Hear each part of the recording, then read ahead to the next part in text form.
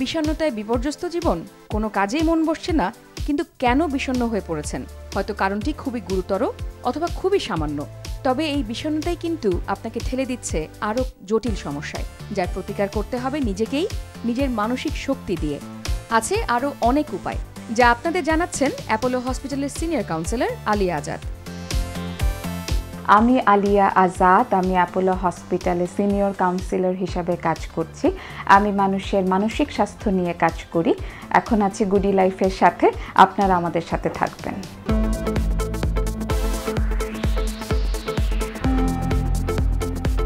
বিষণ্ণতা বা ডিপ্রেশন এটা খুব কমন একটা মানসিক রোগ বা মেন্টাল ডিসঅর্ডার বলতে পারেন, যা আমরা লাইফে প্রতিটা মানুষই কখনো কখনো ফেস করি।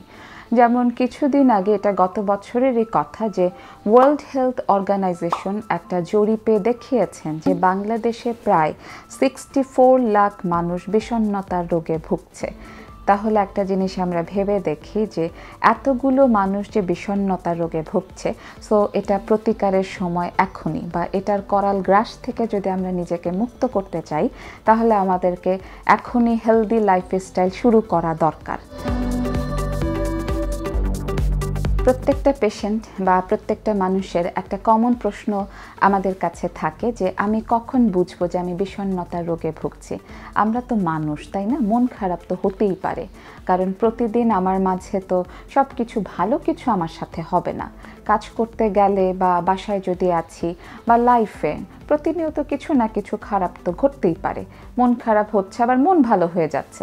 এখন প্রশ্ন হচ্ছে, আমি বুঝবো কখন যে আমি এটার ট্রিটমেন্টের প্রয়োজন, অথবা আমার এই রোগটা ডেভেলপ করেছে অথবা করতে যাচ্ছে, করা নাড়ছে রোগ আমার লাইফে। আমি কিছু সিমটম বা উপসর্গের কথা এখানে তুলি, যে আপনি যদি কখনো দেখেন যে কন্টিনিউয়াসলি আপনার মন খারাপ থাকে এবং কিছুতেই আর মন ভালো হচ্ছে না। দ্বিতীয়ত যেটা দেখা যায় যে ক্রাইং স্পেল বা কান্না কান্না একটা অনুভূতি আসে, ছোট ছোট ঘটনা কান্না পাচ্ছে। আরও কিছু উপসর্গ আমরা দেখতে পাই, যেমন কারো ঘুম বেড়ে যায়, কারো ঘুম কমে যায়, কারো ক্ষেত্রে হয়তো খাওয়ার পরিমাণ বেড়ে যায়, খাওয়ার পরিমাণ কমে যায়। এখন খাওয়ার পরিমাণ বাড়া কমার সাথে তো আপনার ওয়েট গেইন, ওয়েট লস, এটারও একটা রিলেশন আছে।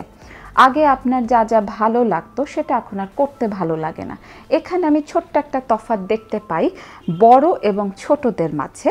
যেমন ধরেন, বড়রা আগে যা ভালো লাগতো সেই কাজগুলো আর করছে না, কিন্তু ছোটরা সেটাই বেশি করে করছে। সারাদিন ভিডিও গেম খেলছে, সারাদিন হয়তো দৌড়ে দৌড়ে তার সকল কাজগুলো করছে। এই ছোট্ট তফাৎটা আমরা বড় এবং ছোটদের মাঝে দেখি।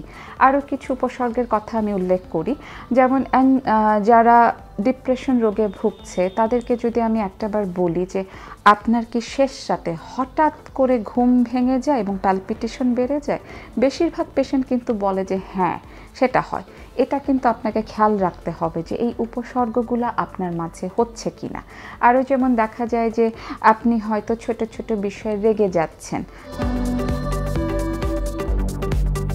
বিষণ্ণতার রোগে দেখা যায় যে তার মধ্যে হয়তো অপরাধ বোধ যাচ্ছে, প্রতিটা বিষয়কে সে নেগেটিভভাবে চিন্তা করে। এটা আমরা আমাদের ভাষায় বলে থাকি ন্যাট, নেগেটিভ অটোমেটিক থট। সে যে নেগেটিভ চিন্তা করছে তা নয়, সেটা তার মনের মাঝে অটোমেটিকভাবে চলে আসে এবং সে সেটাকে কন্ট্রোল করতে পারছে না। কোনো একটা বিষয় ঘটলে সে তার নেগেটিভ একটা ব্যাখ্যা দিচ্ছে, নেতিবাচক ব্যাখ্যা দিচ্ছে। এগুলো আমরা ডিপ্রেশন বা বিষণ্ণতা রোগে খুব কমন দেখতে পাই।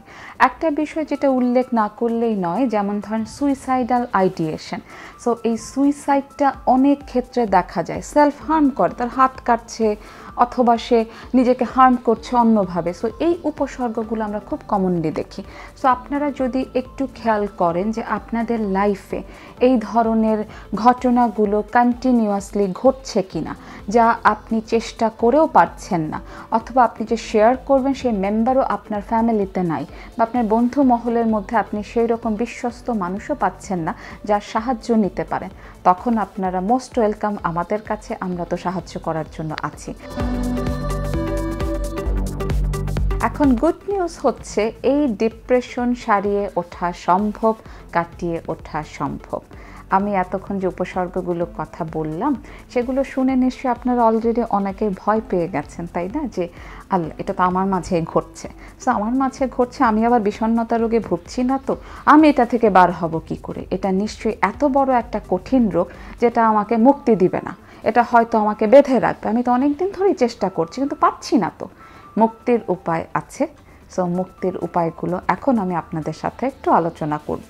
মুক্তির উপায় হিসাবে আমি প্রথমেই 1 2 3 তিনটা কথা বলতে চাই, যে আমাদের ঘুম, খাওয়া, এক্সারসাইজ, এই তিনটা যদি আমরা ঠিক রাখি তাহলে আমরা সহজে বিষণ্ণতা রোগে ঢুকবো না, অথবা যদি থাকি তাহলে বের হয়ে আসার উপায় খুঁজে পাবো অথবা সাহসটা খুঁজে পাবো।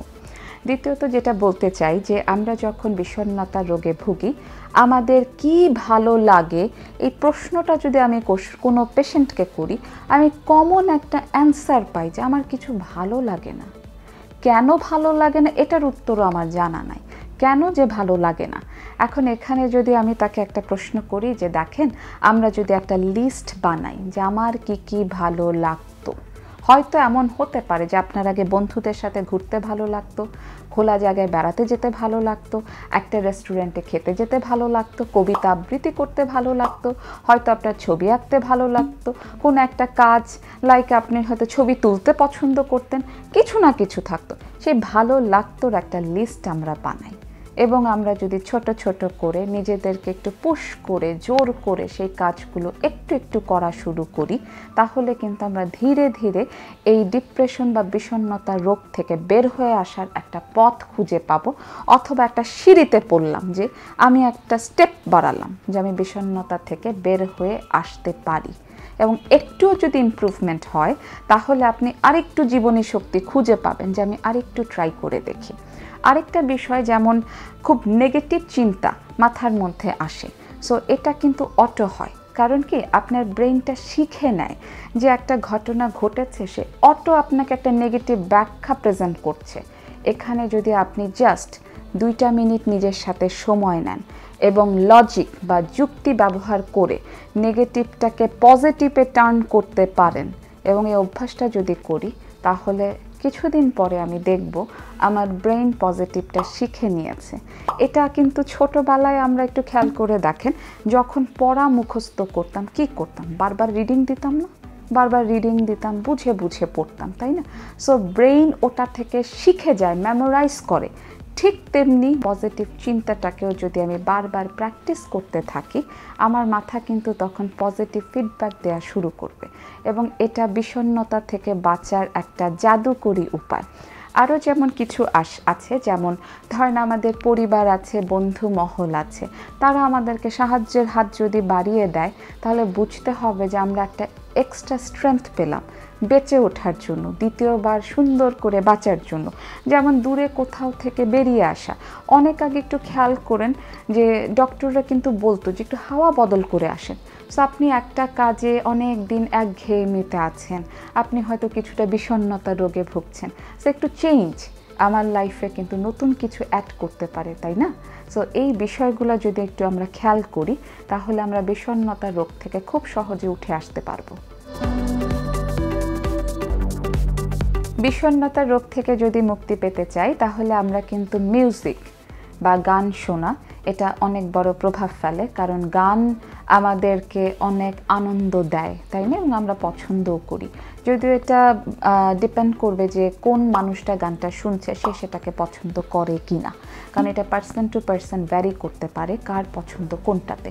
সো আমি কিছুক্ষণ আগে যে কথাটা বললাম যে আমি যদি আমার ভালো লাগতো এই লিস্টটা করি, সেটা আমি ধীরে ধীরে করতে পারি। একটা খুব গুরুত্বপূর্ণ বিষয় যা এখানে না বললেই না, যে মানুষ অনেক সময় প্রেমে ব্যর্থ হয়ে বিষণ্ণতার রোগে ভোগে, তারা কিন্তু তখন দেখা যায় কি বিরহের গানগুলো শোনে। এটা আমি আমার পেশেন্টদের উদাহরণ দিয়েই বলি। আমি সবসময় আমার পেশেন্টদেরকে এটা বলি যে দেখেন, এখন তো আপনি বিরহে আছেন, তাই না? তো এখন বিরহ বিলাস করাটা কি জরুরি? আমরা তো বিরহের বিরুদ্ধে, এখন বিরহের বিপরীত কোনো গান শুনতে পারি, তাই না? কারণ আমরা বিরহটাকে এখন অ্যাপ্রিসিয়েট না করি বা বিরহটাকে প্র্যাকটিস না করি, আমরা এখন একটু যেটাতে আমরা আমোদিত হব বা যেটাতে আমরা একটু আনন্দ পাবো, কারণ আমরা তো আনন্দ খুঁজছি, আমরা তো বিষণ্ণতা থেকে উঠে আসতে চাচ্ছি, আমরা কিন্তু বিষণ্ণতাতে ডুবতে চাচ্ছি না। তো সেই সময়টা যদি আমরা বিরহের গানটা একটু অ্যাভয়েড করি, আমার মনে হয় আপনারা ভালো ফল পাবেন।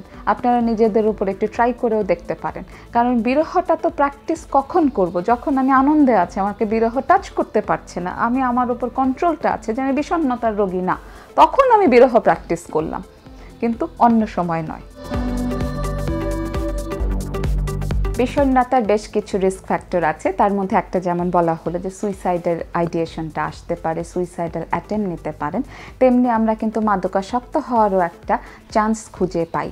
সো বিষণ্ণতার রোগ থেকে মুক্তি পাওয়ার জন্য এগুলো হচ্ছে আনহেলদি কোপিং স্ট্র্যাটেজি, যে আমি মাদক নিচ্ছি, আমার বিষণ্ণতাটা মনে থাকছে না, বা আমি কোনো পিলস খেয়ে নিচ্ছি যে কারণে আমি বিষণ্ণতা থেকে মুক্তি পাচ্ছি, বা কোনো স্লিপিং পিলস খেয়ে আমি অনেকক্ষণ ঘুমাচ্ছি, এগুলোও কিন্তু আমাদের বিষণ্ণতা থেকে পালানোর একটা টেন্ডেন্সি। সো আমরা সেই আনহেলদি কোপিং স্ট্র্যাটেজিতে যাব না, আমরা হেলদি কোপিং স্ট্র্যাটেজি ফলো করব এবং বিষণ্ণতা থেকে নিজেদেরকে মুক্ত করে নিয়ে আসবো।